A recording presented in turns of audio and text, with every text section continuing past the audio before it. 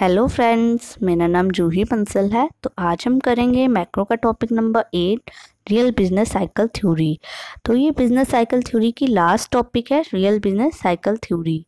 तो let's start. तो इसमें क्या है, मेजर सोर्स साइक्लिक फ्लक्चुएशन का क्या है, शिफ्ट इन एग्रीगेट सप्लाई। तो आउटपुट है, आउटपुट में चेंज आने से एग्रीगेट सप्लाई चेंज हो रही है। एंड आउटपुट में कैसे चेंज आ रहा है, टेक्नोलॉजिकल शॉक की वजह से। वो कहते हैं कि टेक्नोलॉजिकल शॉक मेन रीजन है, मेन फैक्टर है जिसकी वजह से साइक्लिक फ्लक्चुएशंस होती है। तो टेक्नोलॉजिकल शॉक्स भी क्या है, एक रियल फैक्टर है। तो रियल फैक्टर की वजह से एग्रीगेट सप्लाई में चेंज आया। एग्रीगेट सप्लाई में चेंज आने से डिमांड में चेंज आया, देन हमारा जो प्रोसेस है वो चल रहा है। तो ये तो हमारा मेन सभी बिजनेस साइकिल में सेम है कि एग्रीगेट डिमांड से ऐसे आउटपुट चेंज हुआ, प्राइस चेंज हुआ एंड वो सिस्टम चल रहा है। तो वो अब एग्रीगेट सप्लाई आ गई, देन अब क्या आ गया, रियल फैक्टर आ गया। तो अदर सप्लाई शॉक्स भी है, जैसे वर्ल्ड फ्यूल प्राइस है, इंटरनेशनल इन्वायरमेंट इफेक्ट करता है, एक्सपोर्ट को टैक्सेस है। तो जो टेक्नोलॉजिकल शॉक्स है वो एक्सोनियस है, ठीक है, आउटसाइड है। रियल बिजनेस साइकिल थ्योरी की इक्वेशन क्या कहती है, Y T is equal to A T F के टी और एल टी, हाँ के आएगा। तो वाई क्या है, आउटपुट है, ए टेक्नोलॉजी है, के कैपिटल है, एल लेबर है हमारा। तो वो कहते पहले क्या थी, जो ए थी वो कांस्टेंट थी। वो कहते नहीं, टेक्नोलॉजी हमारी चेंज होगी। अगर टेक्नोलॉजी चेंज होगी तो इससे फैक्टर प्रोडक्टिविटी चेंज होगी, जिससे आउटपुट चेंज होगा, देन रियल जीडीपी और एम्प्लॉयमेंट चेंज होगा। एंड यहाँ दो टेक्नोलॉजिकल शॉक्स आ जाते हैं, पॉजिटिव एंड नेगेटिव। पॉजिटिव जब हमारी फैक्टर प्रोडक्टिविटी इंक्रीज होगी जिससे आउटपुट इंक्रीज होगा। नेगेटिव जब हमारी फैक्टर प्रोडक्टिविटी डिक्रीज होगी एंड आउटपुट डिक्रीज होगा। तो जैसे हमें गिवन दे रखा है, प्रोडक्शन फंक्शन दे रखा है, लेबर दे रखी है, तो आउटपुट ये वाला यहाँ पे प्रोड्यूस हो रहा है। जब पॉजिटिव टेक्नोलॉजी लगी तो प्रोडक्शन फंक्शन शिफ्ट हो गई ऊपर, जिसकी वजह से हमारा जो आउटपुट है वो राइज होके y1 पे चला गया। ठीक है, y1 पे जाने से ये क्या मेजर कर रही है, मार्जिनल प्रोडक्ट ऑफ लेबर। तो इनपुट्स की मेजर कर रही है, लेबर की बता रखी है। जब पॉजिटिव टेक्नोलॉजी लगेगी तो उससे क्या होगा, मार्जिनल प्रोडक्ट बढ़ेगा। मार्जिनल प्रोडक्ट बढ़ेगा तो रियल वेज रेट बढ़ेगी, जिसके रिस्पॉन्स से वर्कर और ज़्यादा काम करेंगे। जब वर्कर्स काम करेंगे तो उनको आउटपुट ज़्यादा प्रोड्यूस करेंगे। जब वो आउटपुट ज़्यादा प्रोड्यूस करेंगे उनकी भी इनकम होगी। अब वो कैसे डिसाइड करेंगे कि कंजप्शन में कितना लगाना है, सेविंग में कितना लगाना है। तो वो कुछ पार्ट तो कंज्यूम कर लेंगे और जो एडिशनल पार्ट है वो सेव कर लेंगे।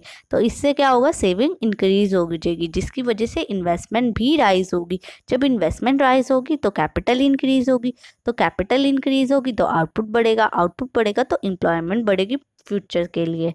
तो ये अगर नेगेटिव टेक्नोलॉजी है तो उल्टा चलेगा कि नेगेटिव टेक्नोलॉजी चली, मतलब नेगेटिव टेक्नोलॉजी से क्या होगा, हमारा जो मार्जिनल प्रोडक्ट ऑफ लेबर है डिक्रीज हो जाएंगे, वर्कर कम काम करेंगे, आउटपुट कम प्रोड्यूस करेंगे।